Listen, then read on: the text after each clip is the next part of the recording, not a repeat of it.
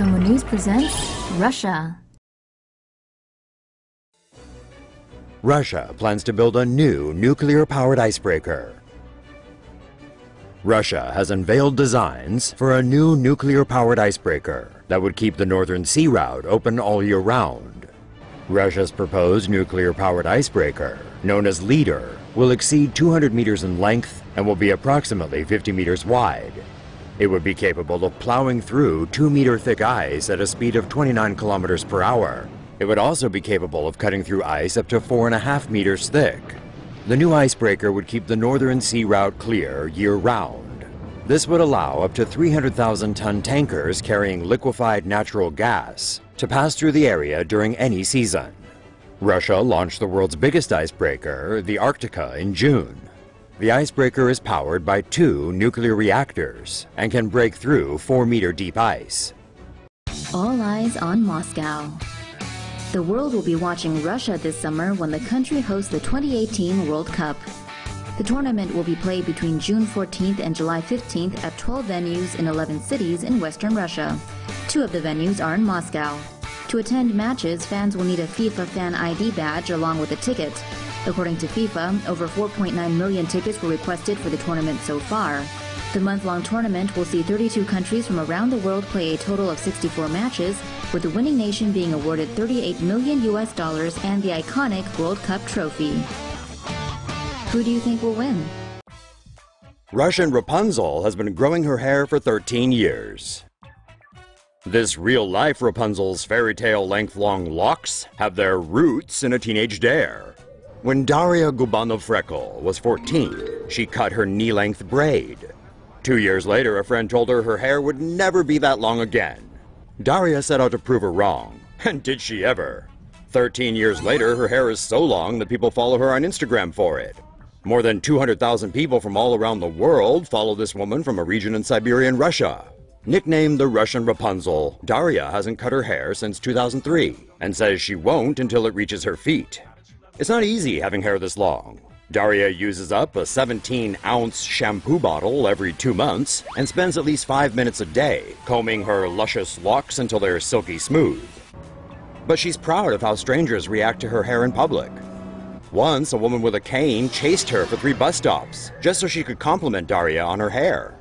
Now the rest of the family is getting in on the trend. Her 6-year-old daughter is growing out her hair just like her mom. Even Daria's husband has started to let his hair grow out, although the family won't say how long he wants his hair to be.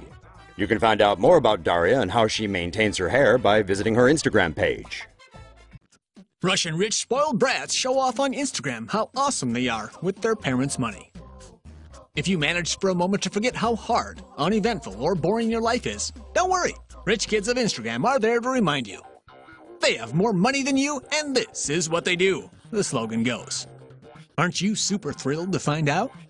Instagram even divides them according to their nationality, which seems to go together with their level of douchery. The Russian ones are apparently on pole position. Just look how many visas their parents gave them. Aren't they the coolest? And didn't you die after looking at this dude's watch and expensive shoes? This one got a car because she passed the test in high school. Well, this one was terrified of passing unnoticed. This one is upset. She didn't think she would eventually have to carry all those bags. It's okay, kid. We know you'll hire some slave to help you. These ones are rehearsing for their new hip-hop video. While these dudes... do we even need to comment? And like Bruce Lee once said, don't think, feel. And that's surely a suggestion this brat is following. But we don't want to be too harsh. Just because they look rich, spoiled, and arrogant, it doesn't mean they have to be douches too. Or maybe it does. Russia and Japan are talking about building a trans-Pacific rail bridge. Ever wanted to hop on a train from London to Tokyo? You could be in luck. Rail passengers on the Trans-Siberian Express may soon be able to travel from London all across Europe and Russia and beyond to Japan under new plans from Moscow. The plan involves the construction of a bridge or tunnel between Russia and Sakhalin, and from there a bridge to Japan's Hokkaido Island. The bridge between Japan and Russia would reportedly be 28 miles in length across the Pacific Ocean. The journey from Hokkaido to Tokyo takes around 4 hours via bullet train.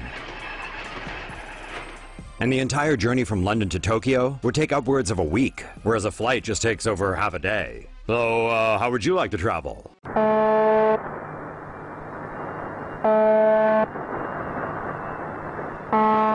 Signals intelligence experts believe a so-called ghost radio station operating out of Russia is broadcasting secret messages to spies.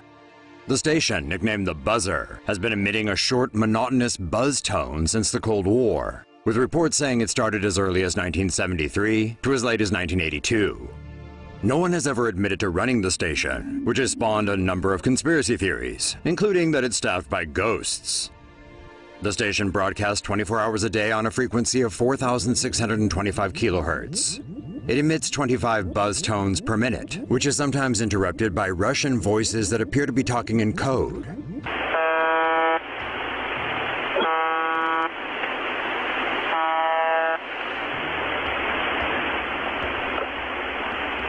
УЗБ-76, УЗБ-76, 93, 882, на имена, 74, 14, 35, 74. Up till 2010, the station officially identified itself as UVB-76, but then switched to MDZHB, which stands for Михаил, Дмитрий, Женя, Борис. Михаил, Дмитрий, Женя, Борис. Like all international radio stations, the Buzzer broadcasts shortwave signals that can travel for thousands of miles and be received all over the world.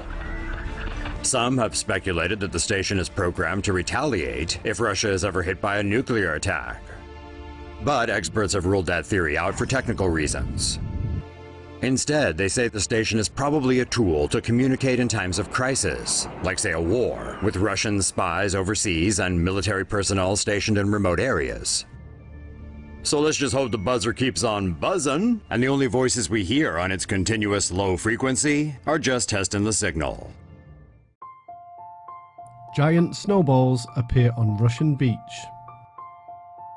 Russians living in a village just above the Arctic Circle are reporting a strange natural phenomenon that stretches as far as the eye can see.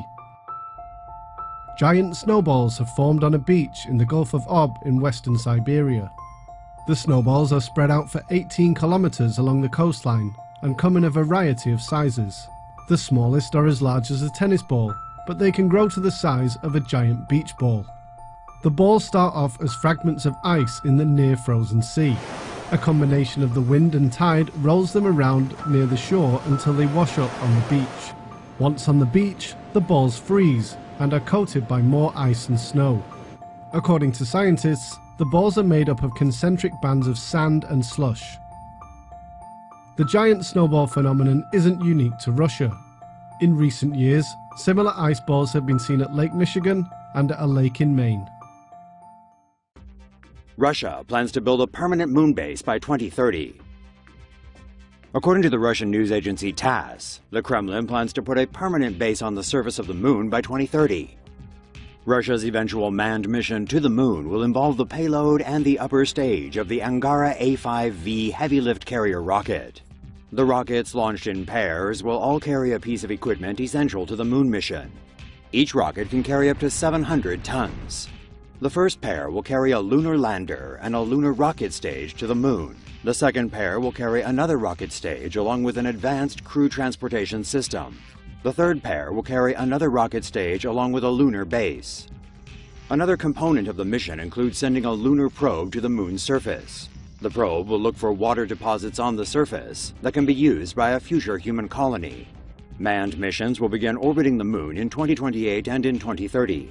Humans are expected to finally land on the moon and establish a permanent moon base there during that time. The first stage of the mission will cost around $185 million, with the two other stages costing even more. However, questions remain regarding how Russia will pay for the mission.